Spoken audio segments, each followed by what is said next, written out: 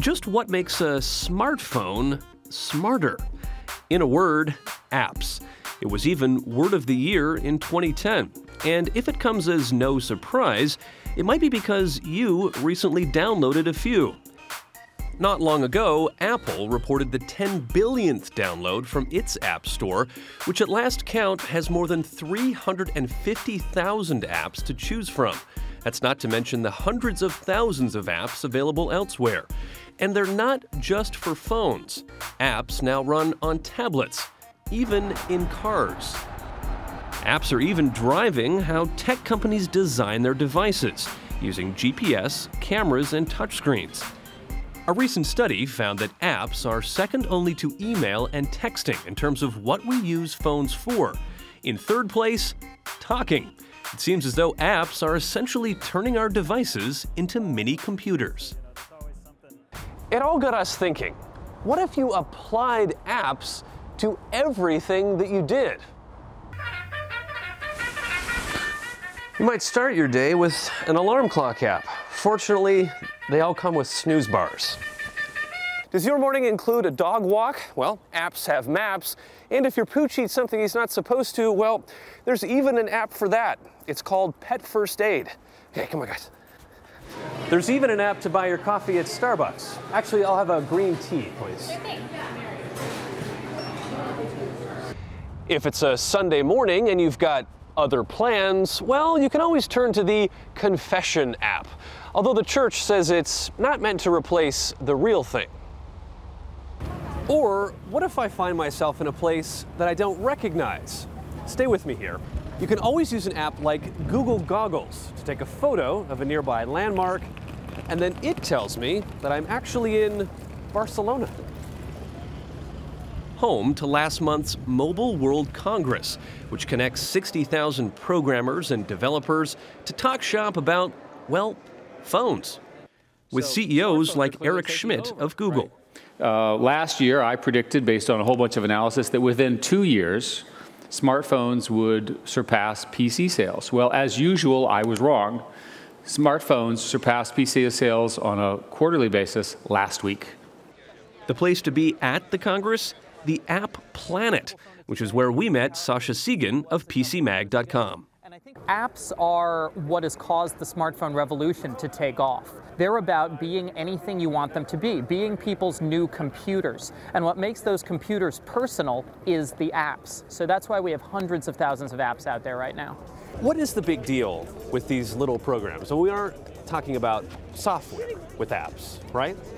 We're talking about software, but especially with phones. You find that people get very personal about things.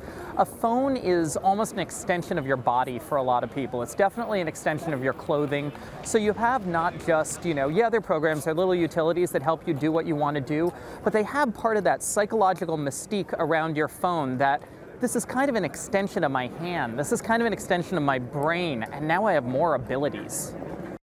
As the popularity of apps has taken off in the past year, tech companies like Google have noticed. Its mobile operating system, called Android, is available on all kinds of phones. And just this past week, it became the most popular type of smartphone in America. And if you still don't understand quite what Android is, don't worry. Well, most people shouldn't have to worry about what Android is, right? They should just have to worry about, do they have the phone or the tablet or the device that lets them do what they want, lets them get to the apps that they want and care about. The latest version of Android was developed by this man, Matias Duarte. He says apps are all about individuality. The apps are exactly how the device kind of grows to fit you like a glove. It's much more than just about self-expression. It's all the tools that let you get through the day. It's kind of a combination Swiss Army knife, suit, car, telephone, everything you want. An app basically becomes that piece of your internet-connected life. You can tailor it. Exactly. The way you want. Exactly. Those making apps have a lot at stake. It's estimated the global app market will exceed $38 billion by 2015. Clearly not kid stuff. Or is it?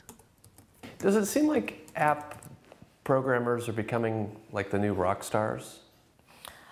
I think you definitely have the potential to become a rock star, become famous if you make an application, because everyone knows about them, everyone's heard of them, everyone's used them. So to see someone like create one, it's definitely like a really cool thing. Cameron Cohen is now the ripe old age of 12. Back when he was 11, he created his first app called iSketch. Just draw a little smiley face. In 2009, Cohen was suffering from a benign tumor in his leg and underwent surgery.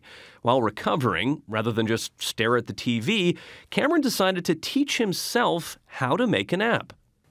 It's like learning a language, I guess. So if you're not used to hearing, I'm going to take these as an example because they're very hard to know if you don't hear them, like German or Russian or something. If you haven't heard the language, it sounds like insane. The result? The iSketch app, which shot up the charts on Apple's App Store, turning a tidy profit, half of which Cohen then donated to the Mattel Children's Hospital at UCLA, so kids there could play with iPads and iPhones.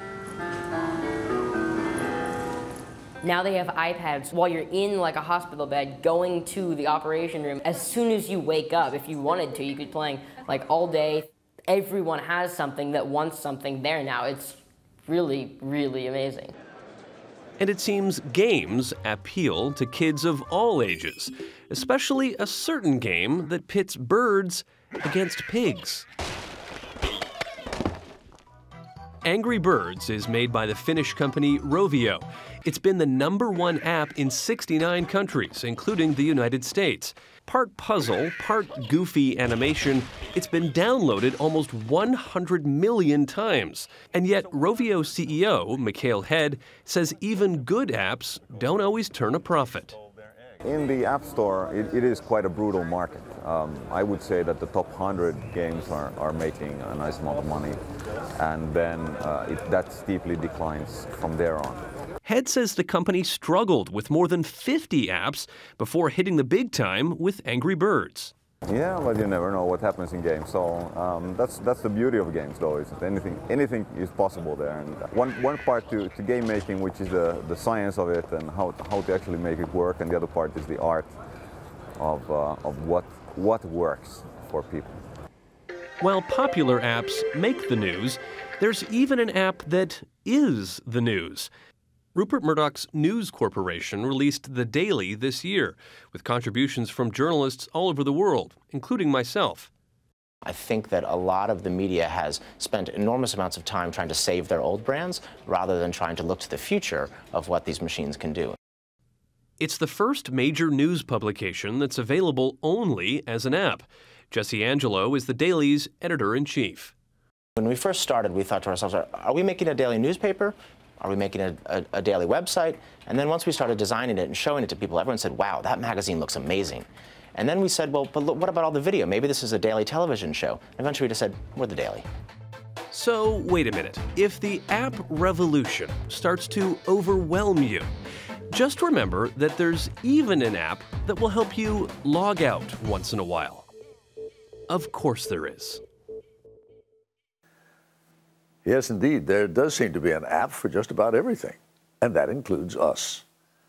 Just arrived at the iTunes App Store is a new way to listen for our Sunday morning trumpet.